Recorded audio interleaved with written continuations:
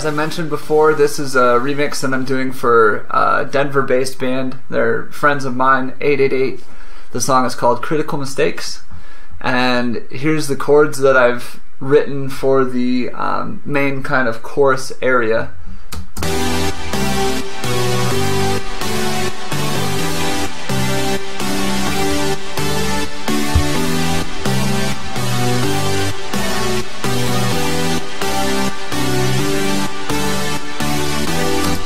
So one of the things that I talked about yesterday on the live stream was that usually, like, it's easy to take something that's poppy like this. It's a very poppy progression, but once you start throwing in a seventh or kind of other abstract notes in there, it really changes up the feel of it quite drastically. One of the other important things that I think is just kind of mandatory for me is to use the same number of notes in each chord. There's a number of benefits to this. One of the first ones is that I can change the polyphony count on my synthesizer to that number. So, and I'll show you why that's cool. 1, 2, 3, 4, 5. Pretty simple. All of these have 5 in them. 1, 2, 3, 4, 5. 1, 2, 3, 4, 5. 1, 2, 3, 4, 5, etc. So if I change the polyphony count to 5, you can add some extra cool layers of automation in with the release time, because whenever you pull up the release amount, when that next chord hits, it's going to trigger and override the past 5 with the new 5, because 5 is the maximum. So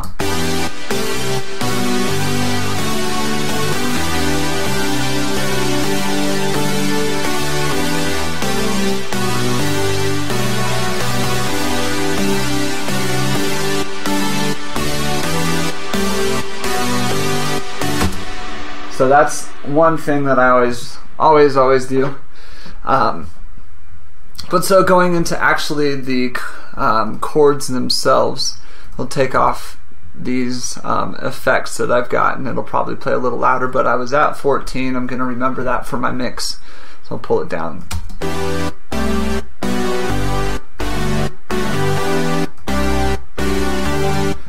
So the basis of these chords is just a Supersaw. I've got 2 oscillators with sawtooth waves on them, detuned a bit, and the blend of this is at 70. I mean, it's just, all of this is kind of done to your own listening taste. How far you spread it. I'm at 0.11 right now, but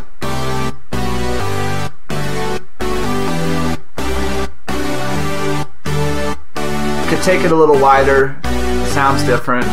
I'm going to set it back to 11. I really like that. So sawtooth, 16 notes on it, 16 voices, if you will. One of the things that's really nice about these chords is that I have set up 2 different envelopes here. They're doing 2 different things. The second envelope is assigned to this cutoff. So right now I've got automation on it, but if I pulled this cutoff down, you'll hear the plucking aspect of it.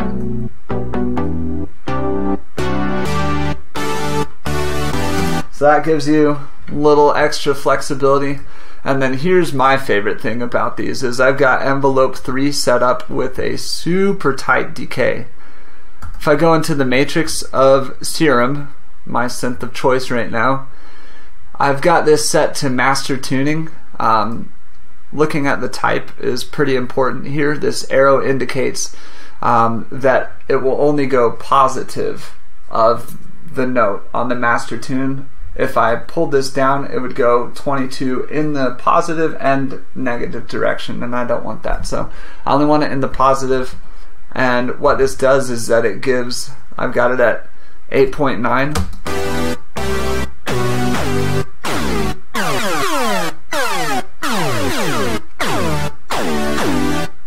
Gives a little tick at the front.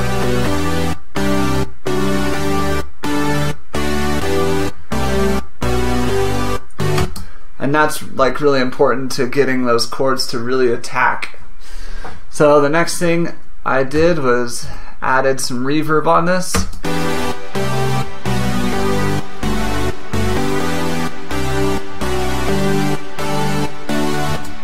And then added X for OTT. This is a free plugin available on xforrecords.com/freeware, I believe.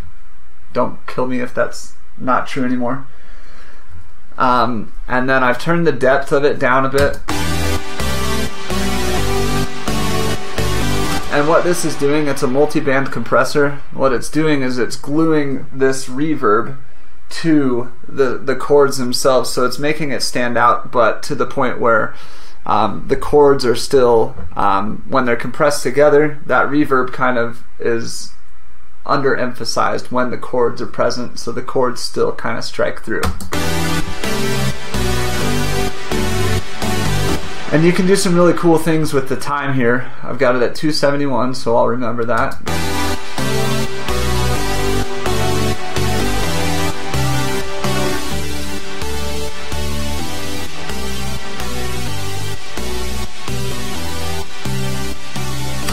Basically what that will do is it's the amount of time that the reverb will kind of pump back up in this situation.